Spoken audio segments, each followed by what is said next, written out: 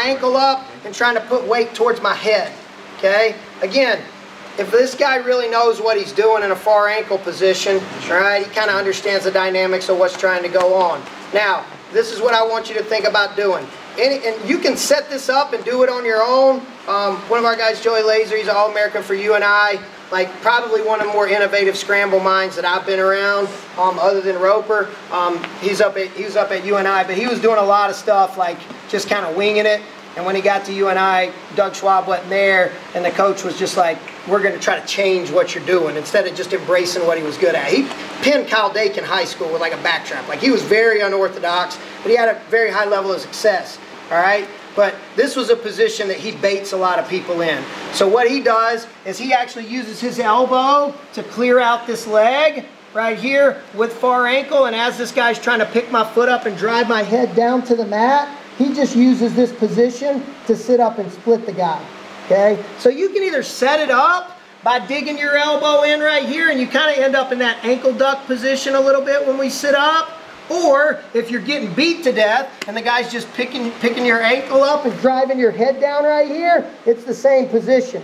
Now, I'm going to dig behind his knee with my elbow, and I'm going to drive off my free foot. Does everybody see how my free foot's driving? Now, as I drive off my free foot and dig with my elbow, as I get to this position right here, I'm going to kick his foot off and sit up.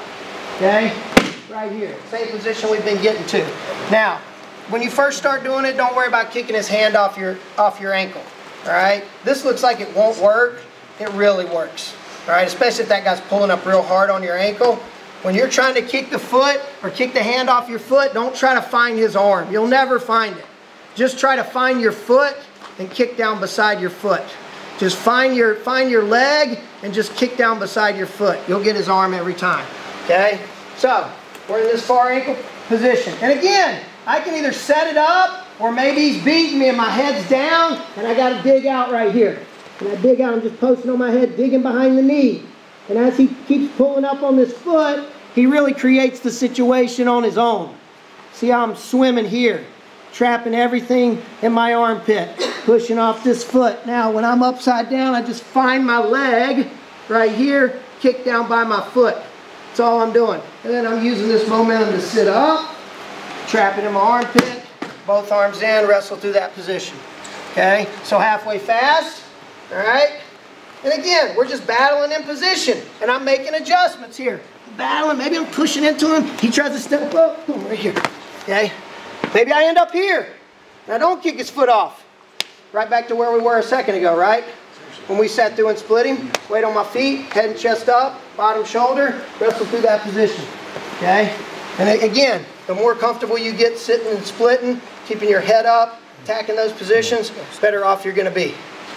There's very small percentage of guys in the country at your age that know any of this stuff, or that have trained it enough consistently to know what to do in these positions, right? So you put some time and effort into it, get some comfort level with it, pretty doggone dangerous. Questions? Anybody need to see it again? Yeah. One more time. All right. Woo! Okay. So again, most important thing is clearing out with my outside elbows. So the first time you do it, all I want you to do is this. Just lean over, clear out, far ankle. Okay? Post your head on the mat, free foot, push, up in the air. Dig with your elbow, and then roll through all at one time. I don't even care if you don't get him off your foot, but I want you to feel this finished position, then the rest is easy. We've been here a bunch. Okay? And then you can focus on kicking the foot off, sitting up, splitting, all that stuff. Go!